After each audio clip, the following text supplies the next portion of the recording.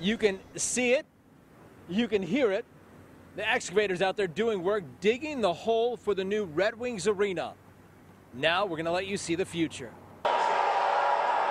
The future of an area in Detroit that's being redeveloped and that's taken on the name District Detroit. If you're a native Detroiter, or even if you're somebody who just comes down for entertainment, it's going to transform the way you have experiences when you come down to Detroit. Tom Wilson is the president and CEO of Olympia Entertainment. It's a very exciting thing for the city of Detroit and for us as well.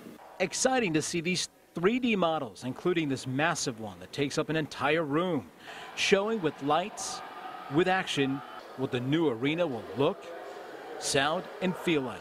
Well, we expect to have well over $1 billion, maybe $1.5 billion of economic development down here. The 8,000 jobs are really difference makers. Wilson says 90% of the contracts for the new arena have gone to Detroit-based businesses. Their goal at the start of it, only 30 to 40%.